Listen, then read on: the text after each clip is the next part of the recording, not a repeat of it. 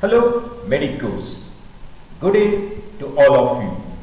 This is Dr. BK for you, and today I will be discussing about one of the most important as well as an interesting topic with respect to the abdomen, that is the inguinal canal. So the inguinal canal is actually situated in the anterior abdominal wall, and that region itself can be called as the inguinal region.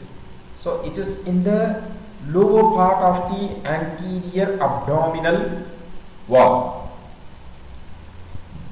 Now coming to the learning objectives of today's class, so we will see the definition of the inguinal canal, then followed by that the extent, how far the inguinal canal extends itself,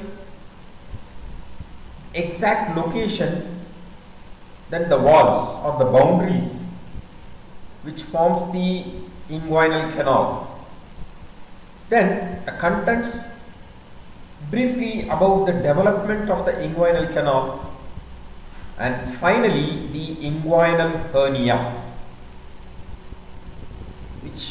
because of which we are actually discussing the inguinal canal, inguinal hernia, which takes place through the inguinal canal. Now, what is the definition of the inguinal canal? So as you are able to see here in the lower part, in between the muscles, something is actually traversing on, and that is through the inguinal canal.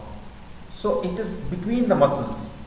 So it is an intermuscular passage which is oblique, which is not vertical or which is not lying transversely.